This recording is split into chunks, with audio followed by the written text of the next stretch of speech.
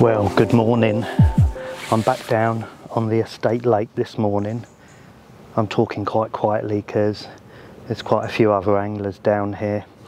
The reason I've come back is in my last video when you saw me on the opposite bank float fishing paste, things have got a little bit tougher. A lot of anglers have come down, fished the paste on the float and done really well. Others that are probably looking at that video for the first time are coming down and really struggling, and there's a reason for that. And the tench have changed their feeding habits and behaviour, and it's typical with all tench. Early season, what you'll find is before spawning they're going to be feeding up, building up reserves, so big baits such as paste and worm kebab work really well. But then once they've spawned, or straight after spawning, they'll still be feeding like that because obviously they will still be building up from the spawning activities. They slowly just go back into a very sedate way of feeding, and tench can be really difficult to catch later on in the season.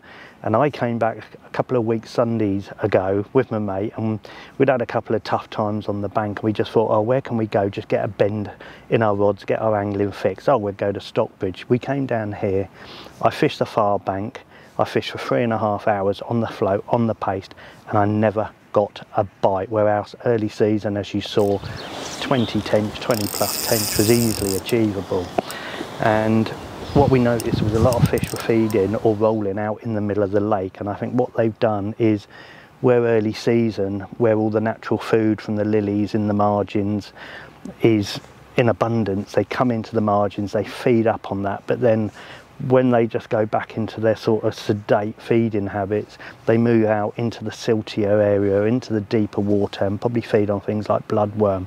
And to actually catch these tench is quite difficult, but I've been down since that Sunday, played about with things, and I think I've come up with the solution. So I'll run through the rigs, the bait later in the video, but what I'm going to do is get my rod out there and start catching a few tench, hopefully.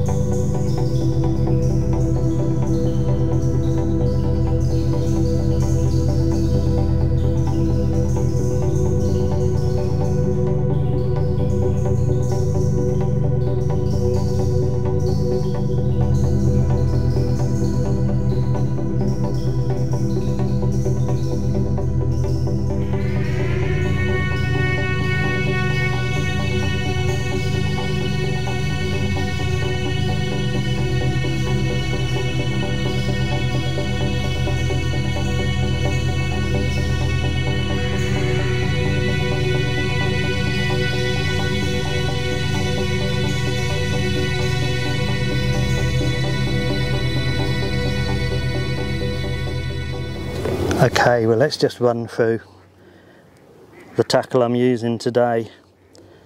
I've got an 11-foot Preston Carbon Active C-Series feeder rod, discontinued now. I've had this for years. Again, a beautiful rod, one that I should use a lot more often. As I say, these small rods are great for fishing under these trees and for these smaller venues. I've got a little Shimano 2500 on there, which I use for all my kind of cruising fishing and my Godalming waters, and quite a lot of kind of like smaller venue feeder fishing. It's loaded with 8-pound Black Magic, Browning Black Magic line, again very low diameter line. But one thing I will mention on this that I've noticed is when you actually tie your feeder and tie your knots, you really need to check your knots, because I've had a few problems with the knot strength. So don't just tie on there cast out, because you might have a few problems. I don't know if it's the line just getting a bit old, but I have noticed it's got a coating on, and sometimes tying the knot I think breaks that coating. So you really need to, you know, make sure you dampen down those knots, make sure they bed down and test them. So just running down, I've got a 0.75 gram flatbed feeder, Preston again, and on the business end, I've got one of the little adapters that go into the feeder. Now, be very careful on some of the fisheries, because you need to make sure, especially again on the Godalming waters, that you're free running. Now, I think that's free running, but there is a little bit of tension there, and that might get you in trouble. You might get a slap wrist or something, you know, maybe worse. So on the Farnham waters, that's fine. Sometimes I put a little float stop there to create a bolt rig, but there's enough resistance there to create that anyway. And then we're down to about a 3-inch hook link. That's made of the Reflow 514 again, down to a size 16 micro barbed super specialist Drennan. You are allowed to use 16, 18s and smaller with a micro barbed on Farnham waters. The old rules were barbless completely, but that's been changed this year. And I would much rather use a size 16 with a micro barb than a barbless 14, just for that little bit of security that when I've actually hooked a fish, you know, it just stays in a little bit easier. But the tiny little micro barb comes out easy enough.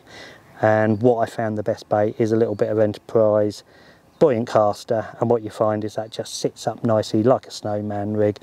That's what I found is the best bait. Sometimes, as I say, the Dura pellets work, sometimes a little bit of buoyant corn work. So pretty basic stuff, and I'm just using one of these little feeder moulds for the feeder.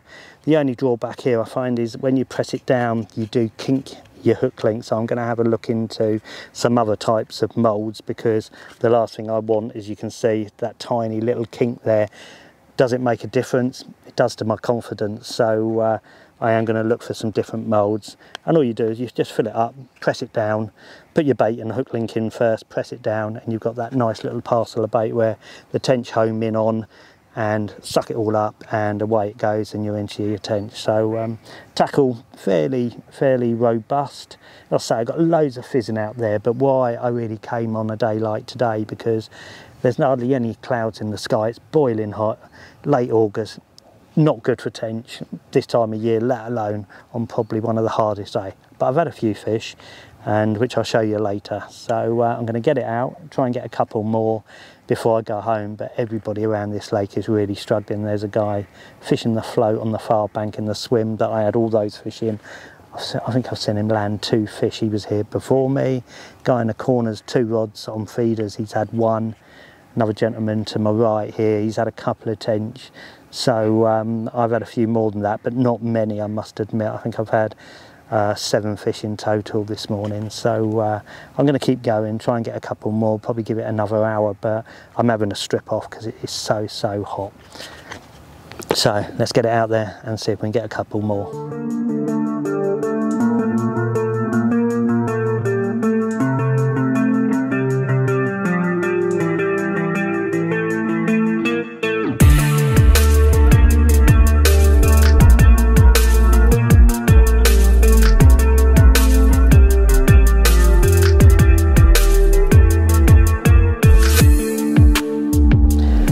Let's just run through the bait I'm using today. I'm using the flatbed feeder. Now, a lot of the match anglers refer to this as the method, which I get a bit confused, because the method to me is an inline lead, loads and loads of kind of ground bait or pellet, round scalded pellet, etc.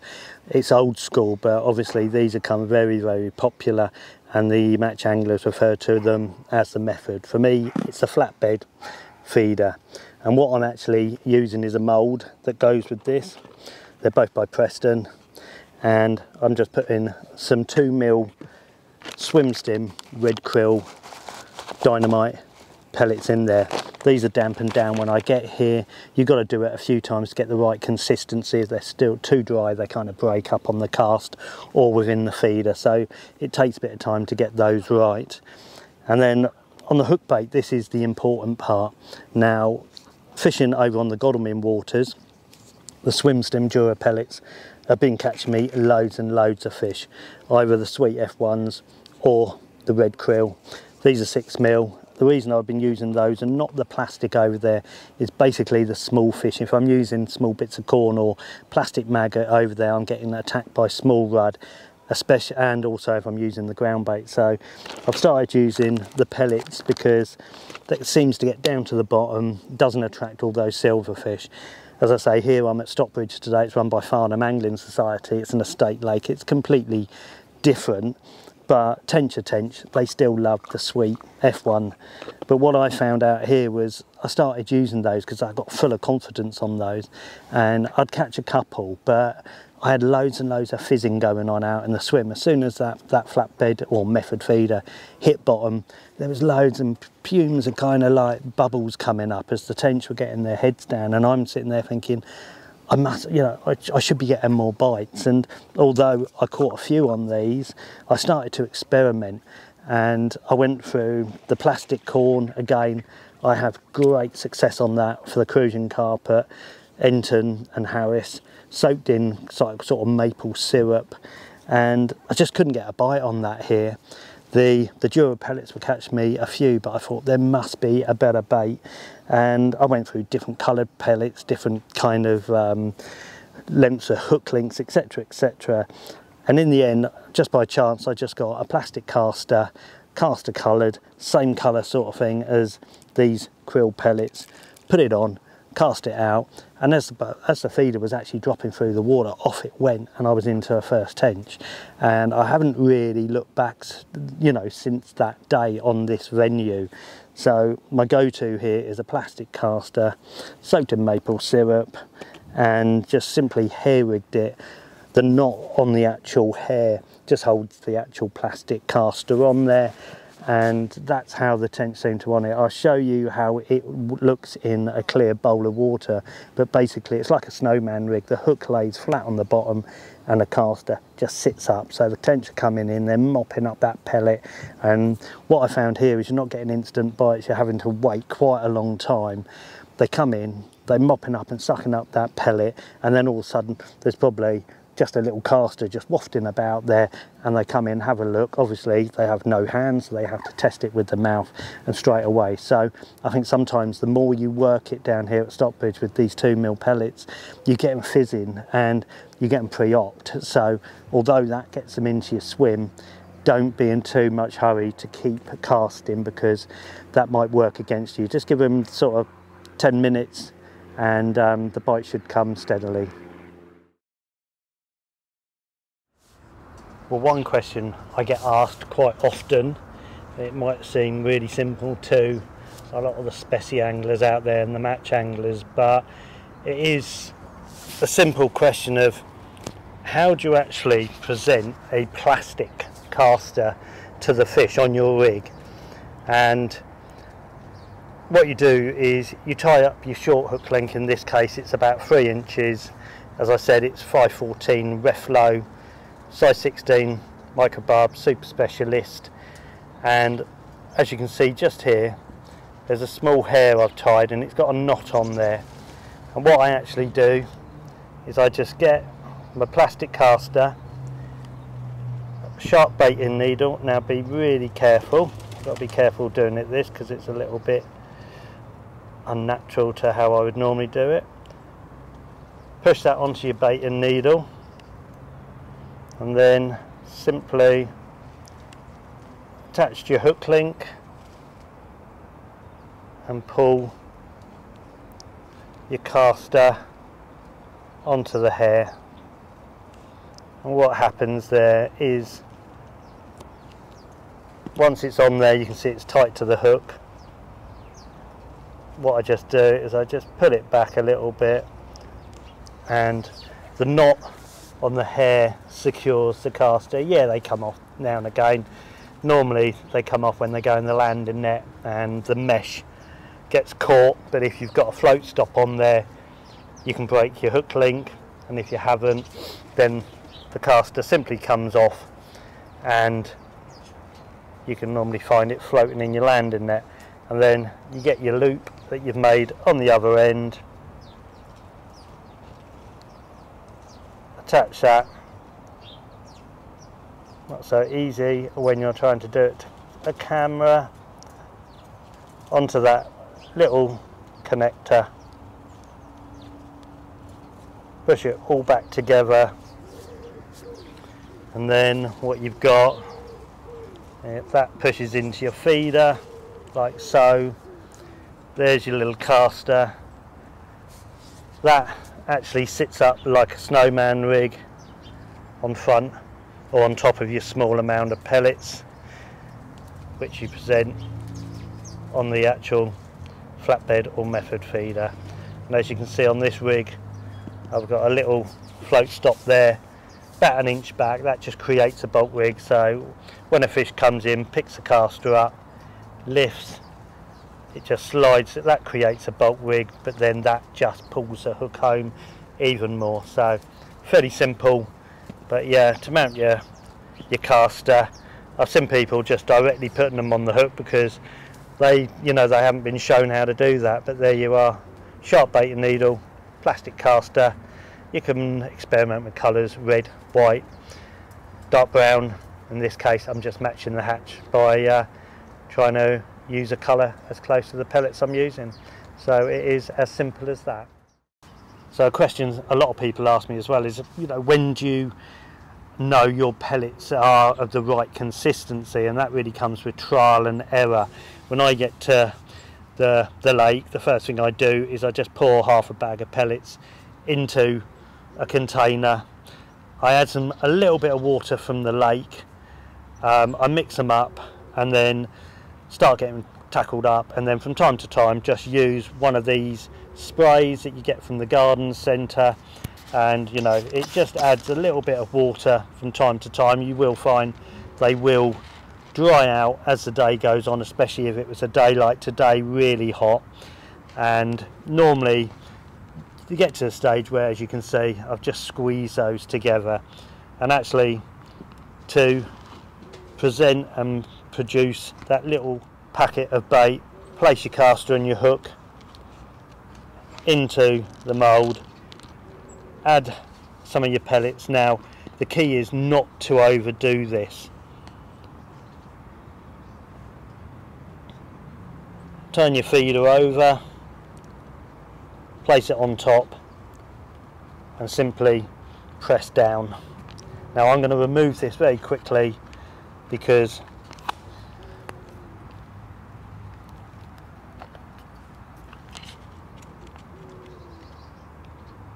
squeeze down, press down. On the back of these feeders you'll see is a little presser, and that releases it, and as you can see there, you've got your little package flatbed feeder, method feeder, full of pellets, and on top is your bait, and as they break down in the water, your bait will just sit up on top. It might move away if you're using something like a stiffer fluorocarbon, but in general the fish come in, that starts breaking down, they start sucking everything up, and your hook bait is bang there in the middle of those freebies, and all you get is your rod tip lifting out the water, line tightening, and the fish has been hooked and self-hooked, no striking involved, just lift the rod and you're away. Something I find quite amazing is how few people actually look at how their hook bait is working or acting when it's actually in the lake. Now I don't know if you can see that exactly, but you can see there the caster is just in the water and it's really critically balanced. The actual weight, the caster is trying to come up and float because it's buoyant, but the eye of the hook and the weight of the hook is actually pulling it down, and it's actually just balancing there on the eye of the hook. So when a tench comes along, sucks up the pellets, what that bait is going to do is come up and fly up into the tench, crucian carp's mouth. The tench, or whatever fish it is then going to think, well, I want those 2 mil pellets, but what's that in my mouth? Blow it out, and that's when that hook quite often turns and gets set in the bottom lip. And another thing is, I'm just going to take that out, I'm going to load this feeder up, is what you need to know is how long it takes for the feeder to actually dissolve and break down, and where your hook bait is, because that tells you how long you've got to cast out for the bait and the pile of the little package of bait to hit the bottom and for you to tighten that line without moving the feeder. So there we go.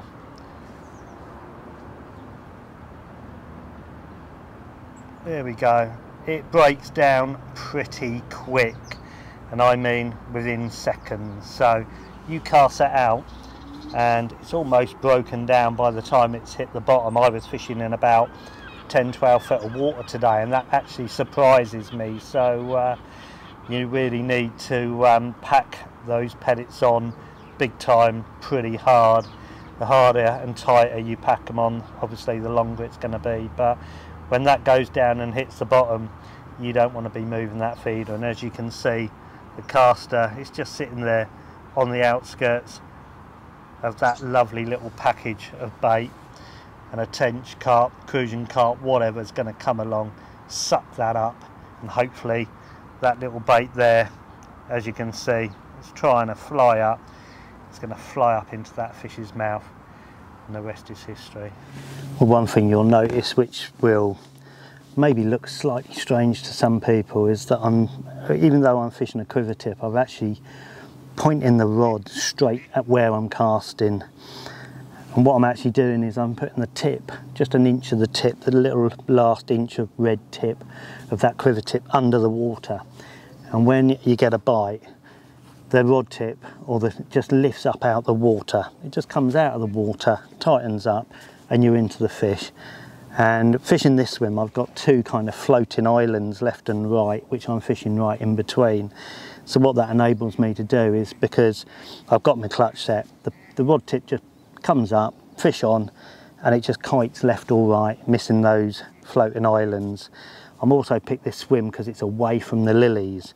I've got lilies in the swim to my right, lilies to my left. I've had one of the tench actually go in that, managed to get it out, but sometimes they know where the snags are, the lilies, or the cables coming down from those floating islands. So yeah, it's something I saw Andy Finlay's do. I think it's Andy Finlay, Preston, many years ago, fishing up against an island, and all it was the tip just came out of the water, fish kiting left and right, and he was into a fish. So the days of actually putting your rod out at right angle, I still do it now and again, but I don't put a massive angle in there. I just put it out to the side, watch that tip just goes round. But in this case, I'm just watching it come up and lift up. I'm just hoping it's going to do it a couple more times before I go home. I'm only going to give it another hour because it is so hot now.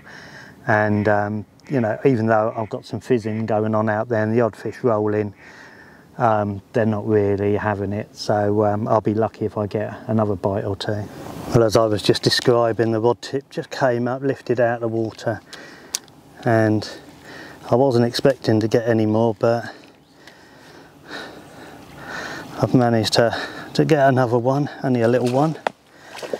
But in the heat of the day, when everybody else is really struggling, just goes to show that if you look at your presentation, that caster, how it sits in the water, can catch you more fish than other people. So I'm going to put this one in the net. I'm going to call it a day now.